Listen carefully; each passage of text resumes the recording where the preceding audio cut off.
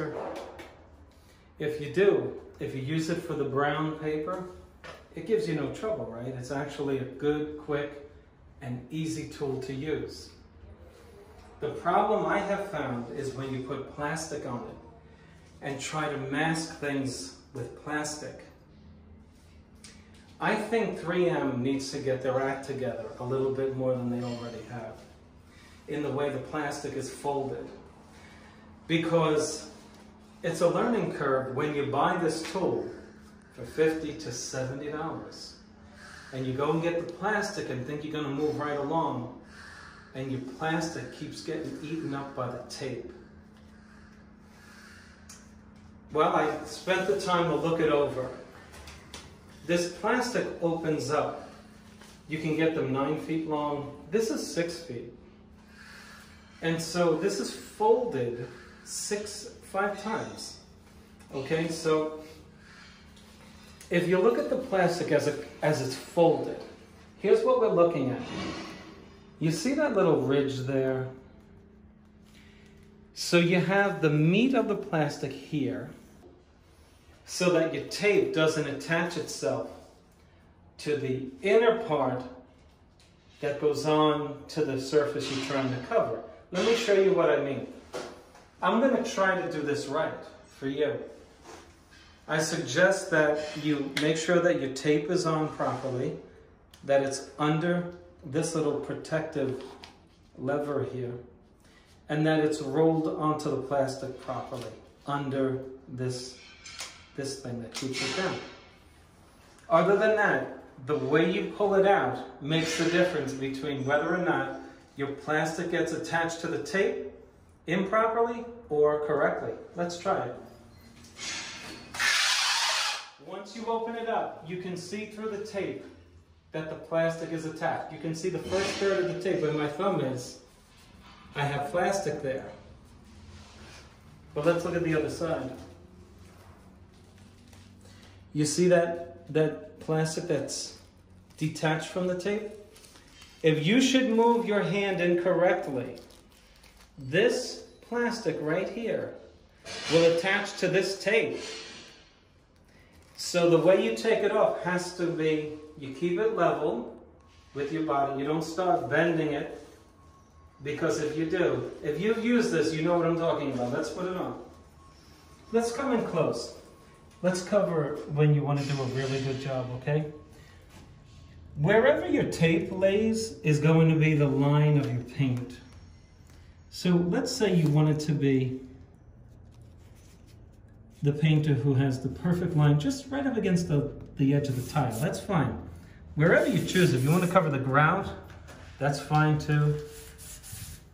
Or if you just want to cover the tile, you have to be consistent, because this is going to be the colored paint line.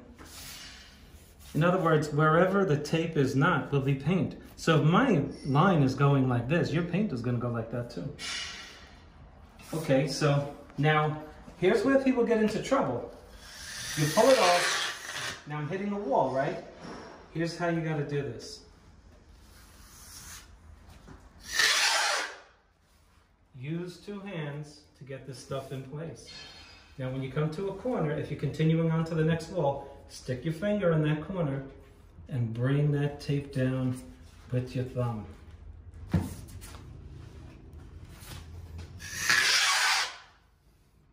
We still don't know if our plastic is going to come off free and clear. Okay, now watch this. I grab it. I want to make sure I don't mess this tape up here with the plastic. Try to get as clean as a break as possible. Okay, so now let's see how I did. If I did it right, my tape will not be sticking on to that part of the plastic. You see? Now, believe me, I have failed a dozen times. And the reason I'm doing this video is to help you. Look, it's a little stuck there, look. Look. And this is why you start wondering if it's worth it to buy the tool. Fortunately, it didn't get too stuck. But sometimes when you pull this plastic, your plastic gets stuck to that tape. and then you find that you've wasted a lot of money. This stuff is not cheap. Now you would agree that if it does come off pretty good, this is a quick, fast way and very efficient way to cover lower walls, and even other things like chairs and pictures that are on the wall. You know, it covers quick. If you had to take plastic and drape it around the room with tape, you'd be spending a lot of time. This is supposed to put tape on your plastic real quickly. But I think there's a design flaw in the product. I think the plastic has to be done where the user gets more of a lift. Not just a 1/4 of an inch here. They should give us a 1/2 inch, because all you have to do is make one little mistake, and if your tape gets stuck in 2 or 3 spots, you have a massive hole in your plastic because you pull on it and it's so stuck to the tape that your pressure puts a hole in the plastic. So that's how you use it properly. Let's do it one more time. So if your tape is on properly and the tape is rolled up underneath this part, if it's over it, it's wrong. It's supposed to keep the tape in line. And under this black thing, then we can see right here that we have tape, the plastic, one layer of plastic here, and the rest is 5 layers right here. If this gets attached to this, you're in trouble. Let's try to do it again. I think the trick is to pull it off without folding and moving it too much. I've had trouble where when you go to tear it, you put too much pressure on it and then the tape gets stuck to the plastic.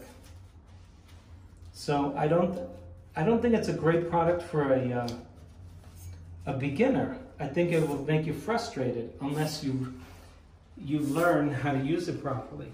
And you know what the problem is? Nobody's around to teach you how to use it. Try to call a rep from Sherwin-Williams and ask them, how do you use this thing? They're not going to know how to do it. That's what frustrates me. The people who sell it know nothing about it. So we got interrupted. The lights went out. So if we did it right, we should be able to just pull it down. Now look, I have failed so many times at this that I decided that I don't have the time to keep failing at this. I better learn how to do this. When I took a hard look at this roll of plastic, I realized what was going on.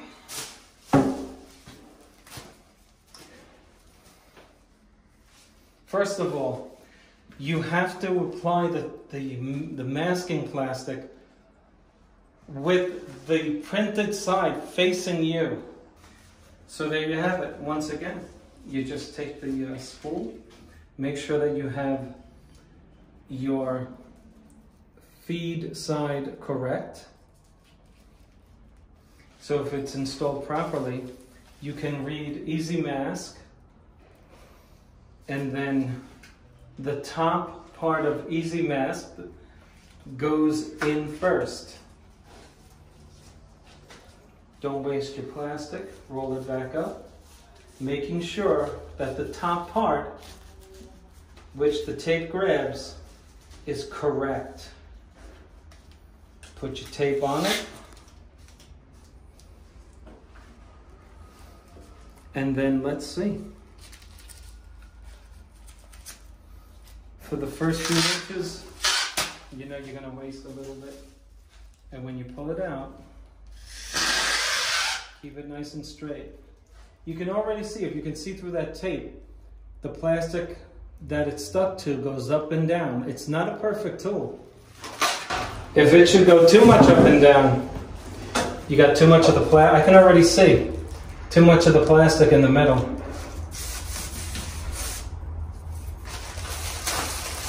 and that's how it gets stuck. It's actually stuck to it.